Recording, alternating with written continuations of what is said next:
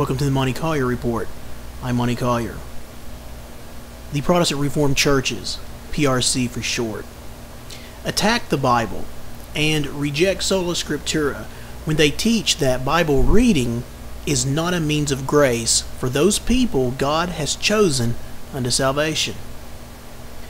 This evil PRC heresy must surely bring a smile to the Pope's face. For the devil himself knows that if he can convince people that Bible reading is not effectual unto salvation, then the Dark Ages will be upon us once again. David J. Engelsma, leading theologian of the PRC, writes the following, and I quote, "The Reformed faith does not consider the mere reading of Scripture by the Church to be a means of grace." End quote. Bound to join, page 137. Now, as you consider the words I just quoted from David J. Engelsma, let me be perfectly clear. David Engelsma is lying. He's trying to deceive you with these words. The Bible itself contradicts this evil PRC teaching. Holy Scripture testifies that Bible reading is a means of grace. See 2 Chronicles chapter 34, verses 18 through 33. It was the reading of Scripture that launched the Reformation in King Josiah's age. And it was the reading of Scripture that launched the Protestant Reformation in the 1500s. Let me remind the listener that it was Martin Luther who was converted while reading the Bible. Again, for the sake of clarity and emphasis, the Reformed faith teaches that the reading of Scripture is a means of grace. The idea that a sinner can pick up the Bible in the privacy of his or her own home, out of the presence, away from any ordained priest or elder, read the Bible and be converted is a notion which is despised by the papacy as well as men like David J. Engelsma and the Protestant Reformed churches. Think about it. How can men be dominated by priestcraft if they hold to Calvinist ideas like private individual judgment, the universal priesthood of all believers, and that the Holy Scripture is always effectual to convert God's elect, be it read, preached, or even sung?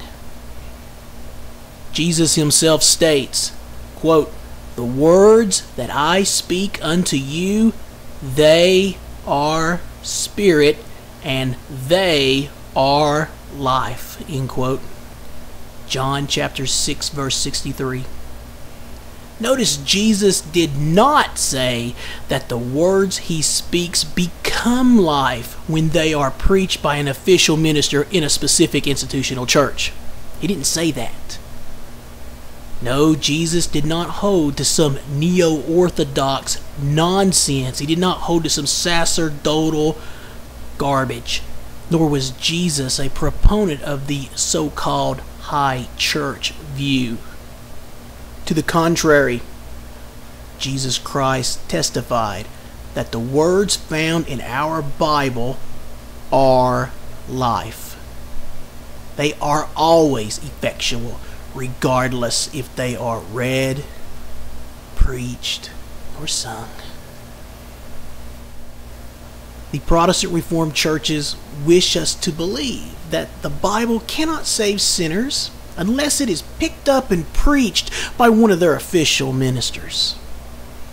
This is why David J. Engelsma claimed that the mere reading of Scripture is not a means of grace. The Westminster Larger Catechism, greatest of the Reformed Presbyterian catechisms, absolutely contradicts this evil teaching of the Protestant Reformed churches when it states, and I quote, "How doth it appear that the Scriptures are the Word of God?" Answer: these scriptures manifest themselves to be the Word of God by their majesty and purity, by the consent of all the parts and the scope of the whole, which is to give all glory to God, by their light and power to convince and convert sinners, to comfort and build up believers unto salvation. But the Spirit of God bearing witness by and with the Scriptures in the heart of man is alone able fully to persuade it that they are the very Word of God, end quote. Notice that the Westminster Larger Catechism states clearly that the Bible is not only able to convert sinners, but that it alone converts them. So much for the high church nonsense. It is only Word and Spirit that converts God's elect. For men are saved by God's sovereign grace alone. Do you hear me, you madmen? Do you hear me, you servants of Satan? Listen carefully. Men contribute to nothing when it comes to the salvation of God's elect. Those who pretend that God needs sinful men to save sinners know not the Bible nor the gospel of Jesus Christ. Martin Luther himself was saved not by listening to the preaching of some PRC elder, not by sitting under the sermons of some Roman Catholic priest, but by studying the Bible alone. The Bible states the following, and I quote, "And that from a child thou hast known the Holy Scriptures, which are able to make thee wise unto salvation through faith which is in Christ Jesus," end quote. 2 Timothy chapter 3, verse 15. Again, the Bible states, quote, "For I am not ashamed of the gospel of Christ, for it is the power of God unto salvation to every one that believeth, to the Jew first, and also to the Greek," end quote. Romans chapter 1, verse 16. Notice that the Bible does not say that the gospel becomes the power of God unto salvation when it is preached, but rather it is the power of God unto salvation, regardless if it is read or preached. The Bible is the power of God unto salvation, regardless if the elect individual reading it is a man, a woman, or even a child. Regardless if that individual is a member of an institutional church or not. It was the reading of Scripture that converted King Josiah and caused the Great Reformation in his time and land. Go check it out. Read 2 Chronicles chapter 34, verses 18 through 33. The Westminster Larger Catechism again contradicts the evil teaching of the Protestant Reformed churches when it states the following, and I quote, "How is the word made effectual unto salvation?" Answer, "The Spirit of God maketh the reading, but especially the preaching of the word, an effectual means of enlightening, convincing, and humbling sinners, of driving them out of themselves and drawing them unto Christ, of conforming them to His image and subduing them to His will, of the strengthening them against temptations and corruptions, or building them up in grace and establishing their hearts in holiness and comfort through faith unto salvation," end quote. The Bible is made up of law and gospel. Both law and gospel are made up of words. These words can be read quietly by yourself, or they can be read aloud. But they are always effectual to convert the elect or to harden the reprobate. The Bible never ceases to be effectual.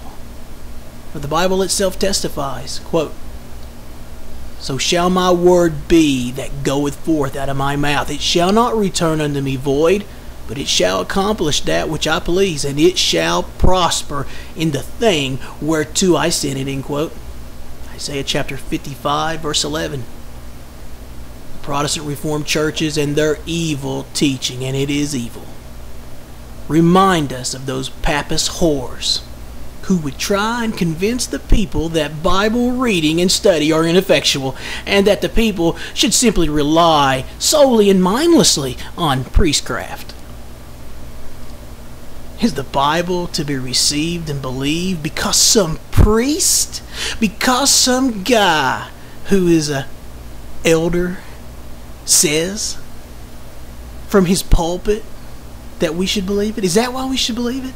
Because some priest told us? Because some preacher told us? No. No, it's not. The Westminster Confession of Faith, greatest of all Reformed confessions, states truly the following, and I quote, "The authority of the Holy Scripture, for which it ought to be believed and obeyed, dependeth not upon the testimony of any man or church, but wholly upon God, who is truth itself, the author thereof, and therefore it is to be received, because it is the Word of God." End quote.